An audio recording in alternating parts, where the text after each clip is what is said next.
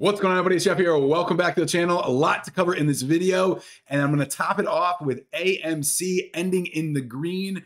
What I saw by looking at the charts today, it was a little bit different, as you know, considering the entire market was red. I'm going to go over everything for you. Let's get right into it. First off, second day of selling off. Yesterday was a little bit different. We had the CPI numbers that were released pre-market. They were a little bit higher than expectations. However, they were still within range, and that's why you saw the dip immediately get bought back up at market open. The big change in the afternoon was Federal Reserve President Bullard said he actually thinks that there is going to be a full 100 basis point hike by June, July. That is not something that investors had priced in, and that's why you saw a little bit of a pullback. I will give you my personal opinion. I do not think we are going to get to that 1% by June, July, based on how the Federal Reserve has acted before. Today was a little bit different. You had a lot of issues going on with Russia and Ukraine, causing some concern. As you know, in the middle of the day, there was just a massive sell-off and we never really recovered. Okay, the tech sector took the biggest hit while your small caps actually held up the best. However, what I do want to point out to everybody is this W that I was talking about. Okay, a few days ago, I had made a video saying that this was a very similar pattern that the SPY had done, even most recently as of early 2021. We would sell off to an indicator, kind of pull back up, kind of hang out for a little bit, and then come back down again.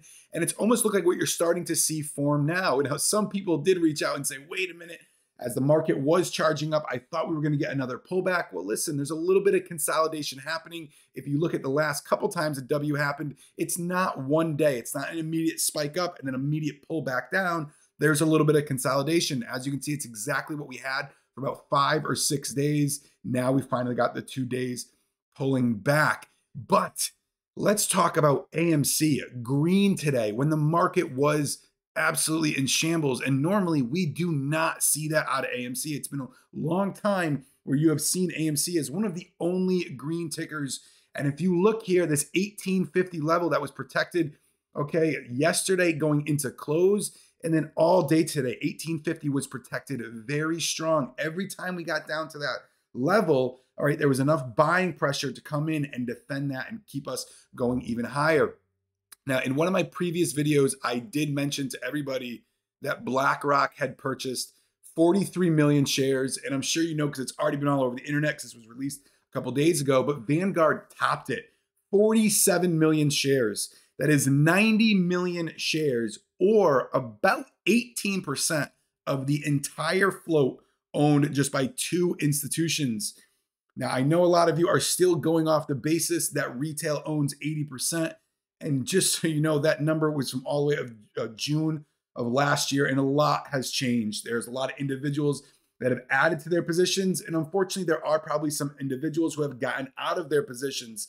However, just know that 80% might still be within range, but I do know a lot of people, including myself, have added to their positions as well, and that's not including any fund that is short, okay, or any other fund that is still long, as the 13Fs are still rolling in. As you can see, new positions have been made, all right, and according to Market Beat, we still only have about 14 million shares sold in Q4 of last year. We still do have a little bit of time before that 45-day deadline comes through. But what does this mean at the 1850 level, okay? Well, let's talk about this. If you look at the yearly chart, you can see a lot of soaking up and defending right here at the $15 level, which was a serious resistance. All right, if you're new to this, you know, being an AMC stock before the June run up, that was a serious resistance that every time we built up enough buying pressure to get to that $14, $15 level where we were immediately knocked back down. Well, as we know, previous resistance become new support. And because it was such a strong resistance, it's a very good indicator for a very strong support. Okay, now there's not much going on at that 1850 level until you go back, okay, 3-4 years, all right, which the longer the time frame, the less strength of those support and resistance is. All right, so there's not much going on at that 1850 time frame. However, when you see it back over here in about mid-January, but like I said, when you look at this from a shorter time frame, it was held very, very tight. So what does that mean when you're looking at some of these massive funds, all right, and you're not really knowing exactly what their average price is because of the way that it is filed? That might be a good indication that some of these big guys that hold a serious amount of the shares are trying to defend that level in order to be able to, one, put pressure on anybody who is short, all right, below that price, okay, and also in order to maintain a positive position that they currently have. But like I said, it'll be very interesting to see the rest of the 13F filings that do come in for every other fund and where it continues to move, because this is not normal to see AMC up 2%. And even if you look, somebody had reached out to me and said, Jeff, IWM is even tanking here. Okay, it pulled massively and AMC still held its ground very well. All right, the Russell, IWM, which is an index that runs off the Russell 2000, was down a full 1% today.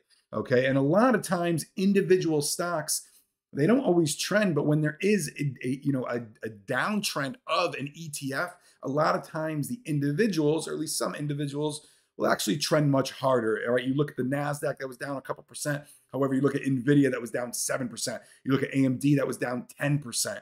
Okay, even though the QQQs were only down about between 2 and 3%. All right, so guys, that's going to be it for this video. I'll see you in the next one.